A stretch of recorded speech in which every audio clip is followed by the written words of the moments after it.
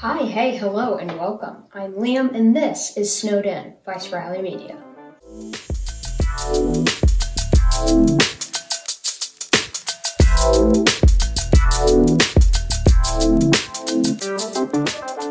Last episode, I talked about the mid-April snowstorm the Northeast United States got, which ski resorts were still open, and which ones had recently closed. New chairlift news, including updates on the East's first ever 8-person chairlift, which is being installed at Loon.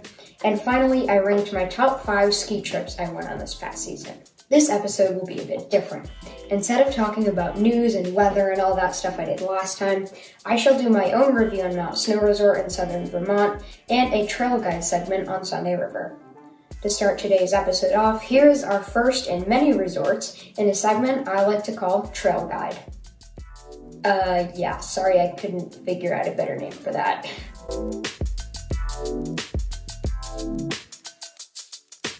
Sunday River is a big resort. It's spread out over 8 different mountain peaks with 135 trails and 15 lifts. Similar to Killington in Vermont, you kind of need to know where you are going at Sunday River to get around to the different peaks. So for the first trail guide showing today, I will give a full description on how to get around the big main resort of Sunday River. The first guide is if you are a beginner skier. If you are starting out at the South Ridge and Barker Base area, which is the main base at Sunday River, you'll probably end up spending most of your day at South Ridge and North Peak because this is like the central beginner area of the resort. For your first run, definitely head up the South Ridge Express and take Broadway down. This is the perfect run for beginners. Slightly windy at the beginning, but great for wide turns at the end, and it's almost always groomed. Once you spend your morning doing some laps off the South Ridge Express and Dreammaker Trail off the Chondala, which is a really great trail for beginners starting to get the hang of things, you could either end your day there, or take the Barker Mountain Express up to the top of Barker Mountain and ski down the beginner 3-mile trail. It's an easy green traverse that ends up back at the top of the Chondala. Lollapalooza is also a super fun green over at Jordan Bowl, but just be aware, if you are a beginner skier, it is slightly harder than the other greens on the mountain. Alrighty then, time for the intermediate guide. I am mostly an intermediate skier, so this will be the best explanation from me. Personally, I think Barker Mountain is the best for intermediates, and it's probably my favorite peak at Sunday River. To start your day off, that is if you're starting at the South Ridge or Barker Base area once again, I would recommend taking Lazy River down first. It's a calm, mellow, windy trail that has a good pitch at first, but then there are some super fun rolls toward the middle. It then dumps onto Risky Business Trail, and if you keep going past the Spruce Peak Triple Lower Terminal and go down Tourist Trap, this will bring you right back to the Barker Express. I would also recommend taking Ecstasy to Sunday Punch or Cascades. You can't go wrong with either. However, both get pretty skied out as the day goes on, so make sure you hit those in the morning if you do want to. If you're staying at the Jordan Hotel or just want to ski in the Aurora, Jordan area, you have 2 really great options over at Jordan Bowl: Rogue Angel and Excalibur. These 2 intermediate trails are long and wide with some fun rolls and pitches here and there, and they are mostly always groomed. Northern Lights Trail over on Aurora Peak is also a great one. This is another one of my favorites. Oh, and I almost forgot about Spruce Peak. Similar to Jordan Bowl, Spruce Peak has 2 slightly steeper but fun blue runs called American Express and Risky Business. These 2 are great groomers, and again, they sometimes can get pretty skied out during the day. The last guide is, of course, Experts. Well, I'm just going to go ahead and say it. You probably will end up spending most of your day either at Whitecap or Oz. Sunday River is famous for their trail called White Heat. It's apparently one of the longest, steepest, and widest trails in the East, and what's also special about it is that half of the trail is tough moguls, and the other half is most of the time groomed, which is cool. Shockwave and Obsession are neighbors to White Heat, and are also great expert trails, the former being covered in moguls and the latter being a single black groomer. And then there's Oz. Oz is Sunday River's downtown area for glades and moguls, I like to say. It has the highest summit elevation out of all 8 peaks, and the mostly expert trails there are serviced by 1 fixed grip quad lift.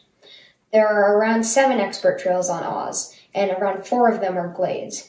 The other ones are more open, with a few trees dotting the trail, but are still really tough. The Osquad only opens at 10 a.m. on the weekends, but midweek when it's not open, you can drop into some of the trails accessed by Kansas, the Traverse Trail starting at Jordan Bowl. Aurora Peak has some gnarly terrain as well, like Supernova, Black Hole, and Airglow, but Oz and Whitecap are the most well-known. Well, I know that was a lot of me blabbering about trails and whatnot, but I hope it helps some people looking to visit Sunday River. The second and last thing on the agenda for today's episode is a review I wrote on Mount Snow.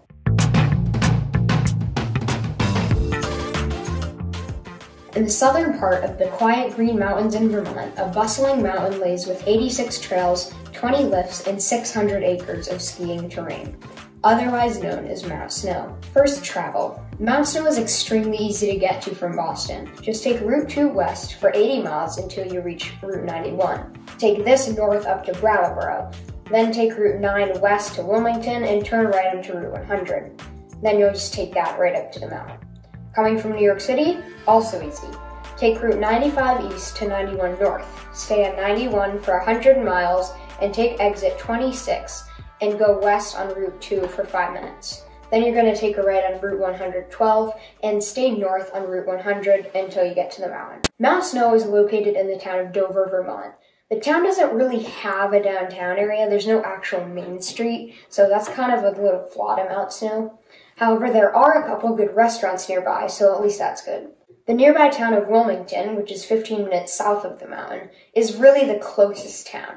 It has lots of cute shops and restaurants, and there are a couple inns hotels there as well. Now for lodging and dining. The Grand Summit Hotel is the only on-mountain, slope-side lodging option at Mount Snow. When I came here, this is where I stayed. To be honest, it wasn't really the best. The people were mostly nice and helpful, but food options at the hotel weren't great. And the hotel itself was not super modern or cozy, and the room was definitely not worth the price. If I were to go again, I think I would stay somewhere else, but within 10 minutes of the mountain. Other nearby lodging options include the Lodge at Mount Snow, the Snow Lake Lodge, the Inn at Mount Snow, and the Mountaineer Inn. There are more small inns/motels within 15 minutes of the mountain. Like I said earlier, the food options at the mountain aren't the best out there. They're good, just not the best. Really, the only restaurant inside the Grand Summit Hotel is Harriman's Restaurant. The food here is decent, the service is fine, and sometimes they also have live music as well, which is kind of nice. In the base lodge, the 1900-foot Burger is an American restaurant with your standard American dishes. There is also Cousin Bar and Grill with a similar story to Harriman's. Alright, finally about the mountain itself. The lifts overall at Mount Snow are okay. The Bluebird Express 6-pack bubble chair is cool and all, but it gets mobbed on the weekends because of the close proximity to Boston and New York City, and the lift lines are insanely slow and long, not to mention the lift stops every so often. The Grand Summit Express is a similar story. Overall, most of the lifts are slow, have long lines, and some stop relatively often. However, my favorite lift is the Bear Trap Double. Why? Because for some reason I like doubles a lot. And this one is slow but short, and it usually has music at the lower terminal, and you can sometimes watch races on the mogul-filled trail Bear Trap below you as you ride up, which is fun. It's finally time to talk about Mount Snow's trails and terrain.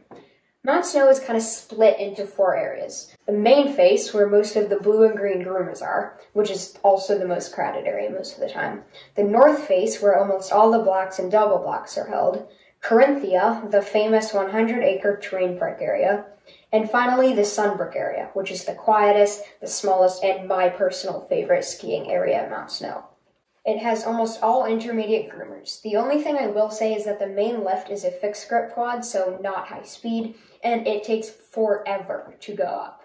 If you want a real challenge, try the trail ripcord at the North Face area. It's the only double black on the mountain. An intermediate groomer, the whole Sunbrook area will be your paradise.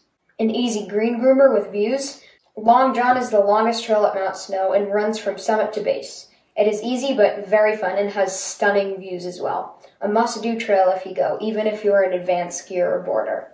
In the end, I think I would rate Mount Snow a 7 out of 10. Lodging and food options aren't the greatest, it gets extremely crowded, and some lifts are slow, and a couple of them could really use an update.